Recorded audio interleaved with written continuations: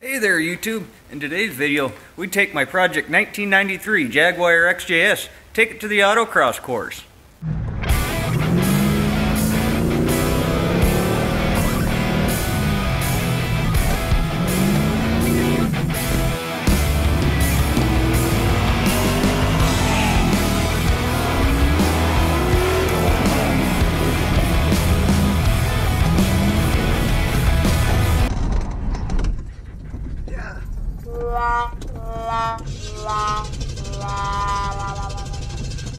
Real quick rundown for those of you who might not be familiar with this car.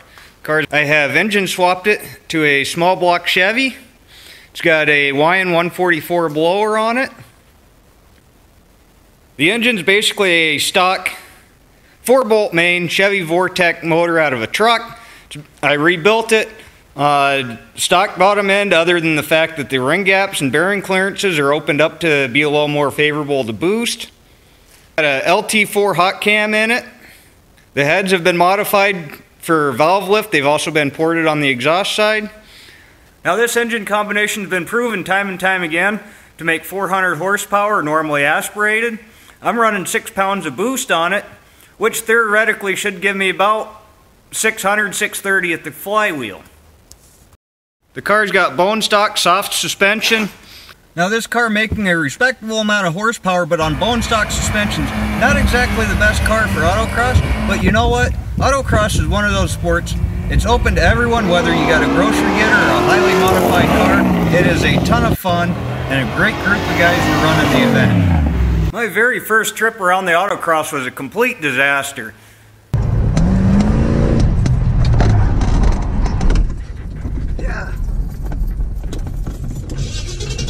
I got lost, started heading for the wrong side of the cone, realized what I was doing, slammed on the brakes, turned the wheel left.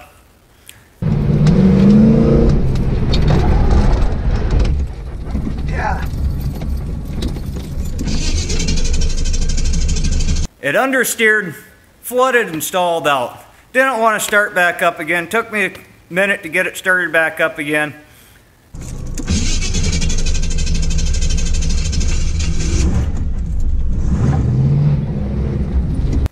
Pretty embarrassing, but got back out, got around the rest of the course, come back out. And then my second time, all I wanted to do is I wanted to get around the course without getting lost. And I drove slow. I think a grandma in a Buick could outrun me.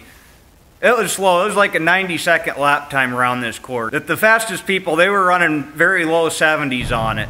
And I was 90 seconds around the course my second time around. But I made it around the course without getting lost, so that's a win. My third time around the course went much better. I didn't get lost, and I knocked 10 seconds off of my lap time, despite getting on the throttle a little too hard coming out of the corner into the transition. Blew the back tires off and almost spun the car, but still I managed to knock 10 seconds off of my lap time from the second round. After that, I was shaving 3 to 4 seconds off every time I went around this course.